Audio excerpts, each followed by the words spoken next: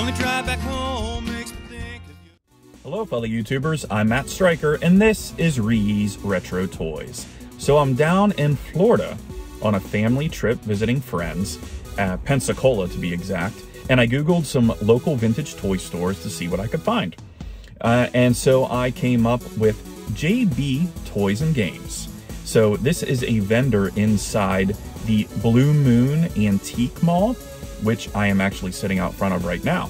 So I guess they have some vintage toys and goodies, and I figured I'd come check them out and hopefully do a little video for you guys. So I am out front now, and I'm gonna go in. So wish me luck.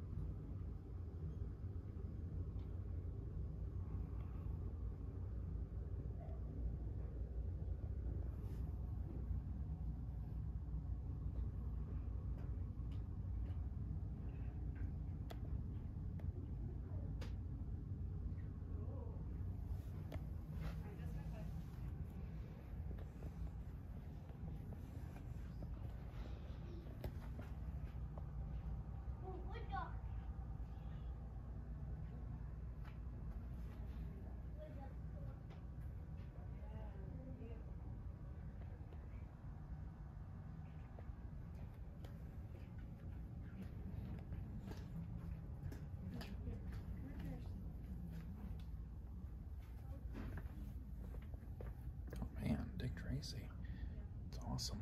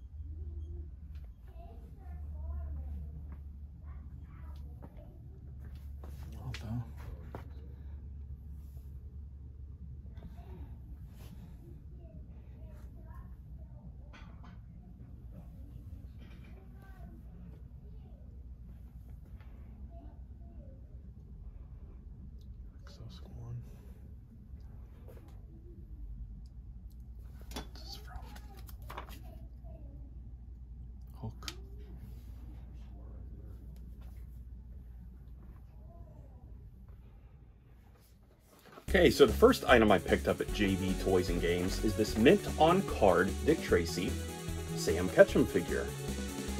I did not have him in my collection, nor did I have him when I was a kid. So I've been on the lookout for good old Sam here. You know, Dick Tracy's right-hand man. And Dick Tracy's a very affordable toy line to collect if you're getting into collecting. From 1990, Playmates Toys. They made a ton of these back in the day. I made kind of an in-depth Dick Tracy video on my channel about the whole phenomenon and how it started. Warren Beatty and Madonna and all that in Playmates Toys. So check that out if you haven't already. Then I got this Jace and the Wheeled Warriors Beastwalker vehicle. This is, of course, the bad guy vehicle, the Monster Mines. And it is near complete. It's only missing a small radar dish. Very cool line of toys to collect. Unfortunately, the guns that attach to the vehicles are very prone to breaking. They have 2 tabs on either side there, and one of them is very prone to break off. And then, of course, it's a little hard because it doesn't fit snugly into the hole of the vehicle. So I've got a few broken tabs, but I should be able to put them in place there. And if you unscrew the brain here, that's where you find the Monster Mines inside. They're little rubber brain dudes that came with the Monster Mind vehicles for Wheeled Warriors. So, very cool addition there. And then I picked up 2 Snailian figures. I have no way to discern who is who in this line of Snailians, but this one here kind of has the blue armor with purple and gold trim and highlights. And then this one here is green with yellow and orange. And of course, this is the armor. I guess the armor can snap off, and then you see the Snailian figure underneath. You see a lot of these carded many times, so I figured what the heck, they were cheap enough. They're cool little dudes to add to my action figure collection. And now back to JB Toys and Games, right after these messages.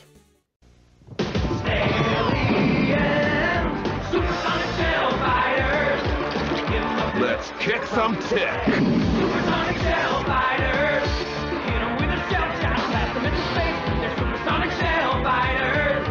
Purple flecks bound all over the place. Supersonic shell fighters. Each Snailian comes with 2 awesome action figures, Turboflex shells, supersonic armor, 2 shell shots, 2 official trading cards, and action-packed mini-comic. New from JPI.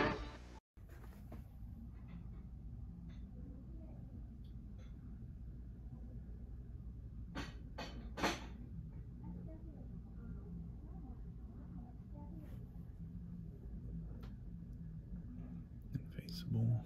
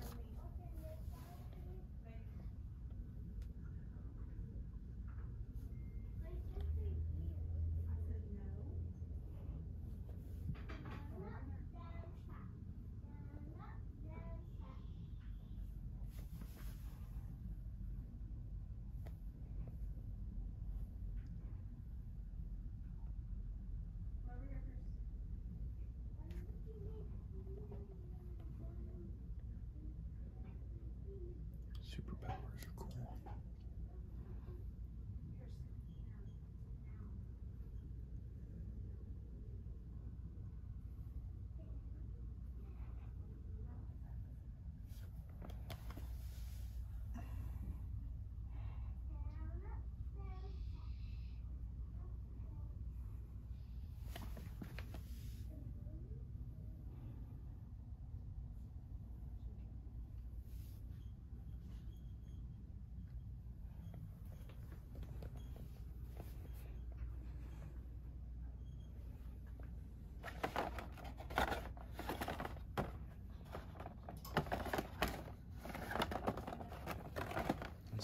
items.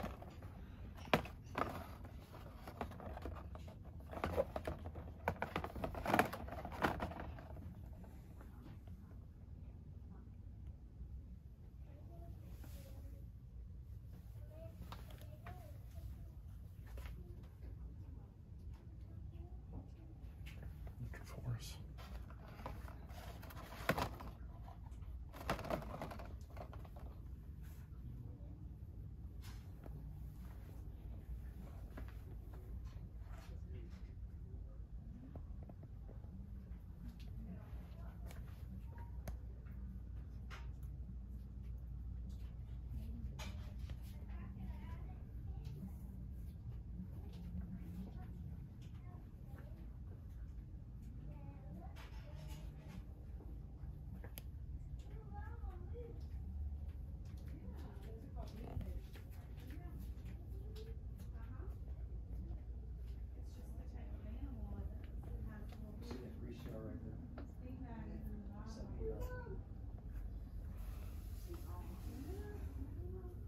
Raiders.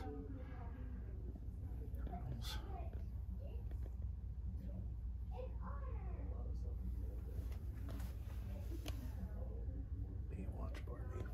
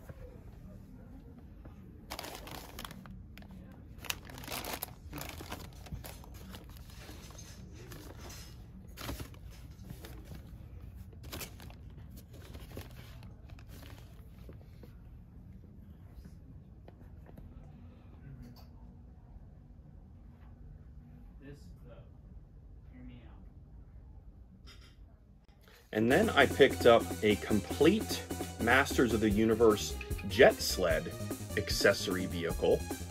This came on a card back, and like I said, it's basically like an accessory, like or a small vehicle that He-Man could ride. This flips up like that.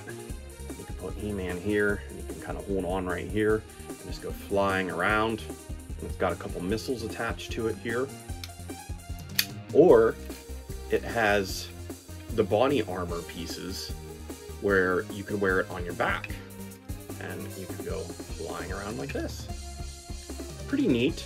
I got it really cheap too. I mean, he only had 10 bucks on this and it's 100% complete. So I was happy to add this to the Masters of the Universe collection. And then I decided to pick up a few G.I. Joes while I was there. He had a lot of bagged G.I. Joes on that one wall near the end of the video. And so I picked a few out that I wanted. First, I got the 1991 Heavy Duty. He is not 100% complete, but he's close. He has his backpack there. And then here is his missile launchers. Both spring mechanisms work for the green missiles to fire out.